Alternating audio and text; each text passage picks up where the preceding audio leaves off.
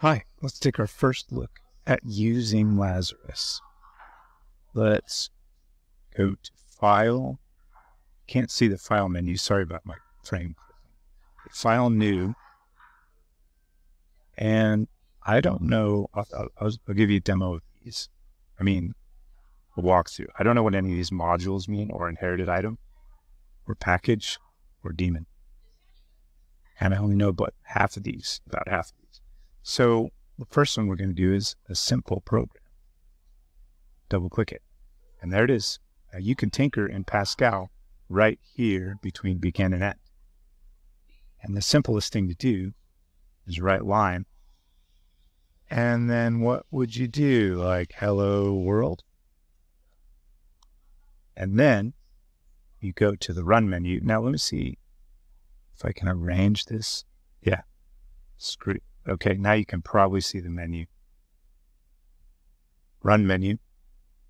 And run without debugging. Okay, error.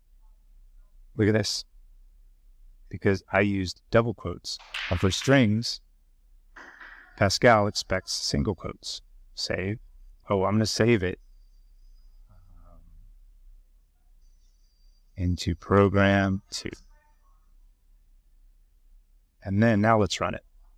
Run without debugging. See, it's control squiggly R. I'm just going to do that.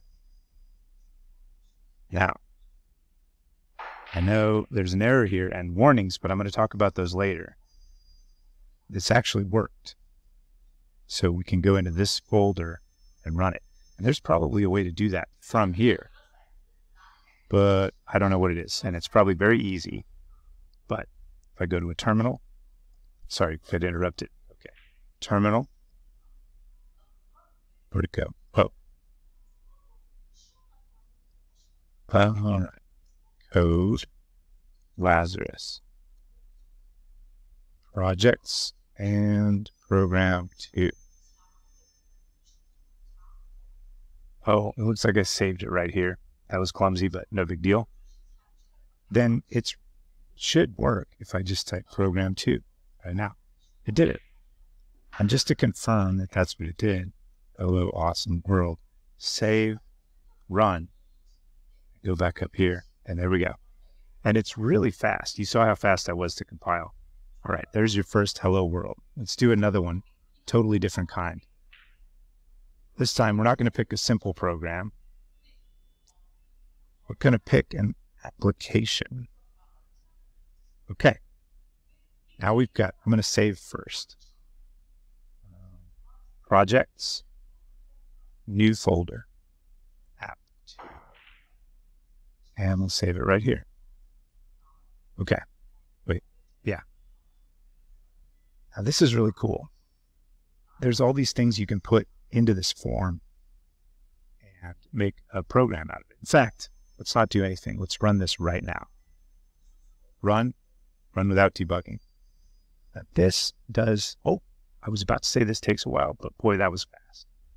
So there's nothing in it, but there's a form right there. Now let's add a button. Click that and then drag the button like that. Okay, there it is. There's lots of stuff you can do with this button. It's already created the class for the button, the class definition. But what if you want to do something? Well, let's just run it. I'm pressing Control squiggly R. Runs it very fast, and when I click it, nothing happens. But what if you want to do something when you click it? Well, this is a really cool feature, I think. Watch down here when I double-click this. Double-clicked it, it added this. And from here, we can type caption equals single quotes, hello, awesome world. Single quote, semicolon, save, run. Okay. Illegal expression. Let's see what I did wrong. I got all this out of the form tutorial. I know what it is. Instantly. I forgot. And so you can learn from this too. any Pascal user will instantly recognize what I did. An assignment is colon equals. I forgot about that. Let's see if that's all I did wrong. Run. Oh, yep. Now this text should change. Yeah, it did. Let's run it again. Yeah, it worked. So that's 2 hello worlds. And I'm going to show you one more thing. Build. Look at all these errors and warnings and stuff, right? There's a lot of these. And all of these down here are blank object file was built for a newer macOS version than being linked. I'm not going to claim that I completely understand this. I don't. But I do believe I can get rid of all of these. And then we'll look at some of these up here. So let's try it. I'm going to close this. I'm actually going to close all. And it still says I'm in this project. Close project. Save. What? No. Okay. Well, since I didn't have any project open, it quit. But that's okay. Hey, it's me from the future interrupting. And just going to tell you that all the stuff that I'm about to do in TextMate, you can probably do it from somewhere in these option menus, but I don't know where it is. So TextMate works, so I do it that way. Let's go back to this folder here. Let's go to App 2. Crank that size up. And let's open TextMate in this folder. All right. When you open TextMate in a folder, it gives you the contents over here. And let's go to this LPI file. Now there is some magic. Last time I had a magic incantation, and this is similar. This is the text from a magic scroll. When you replace, I'll put this in here. You replace these 2 lines with all these lines. So it's down here, compiler options and linking. In this case, on line 60, just paste all those in there. Hit save, and that's it. Now I think that should do it. So Lazarus, and remember Lazarus. Open project. App 2, here we go.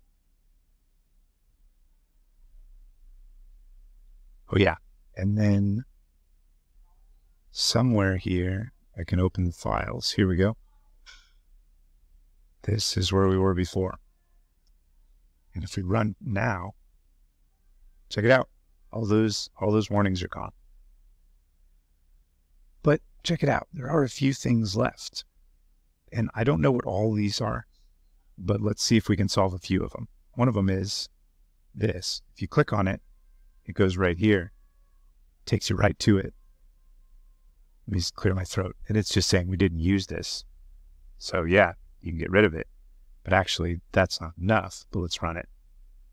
Now it's saying there's a problem. There's an error, which is worse.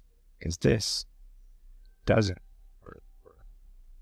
This doesn't match this. So you have to remove this as well. Save, run. Okay, that went away. Okay, I'm sorry, I'm back. Let's get back to where we were. Save, run. Okay, this is where we were.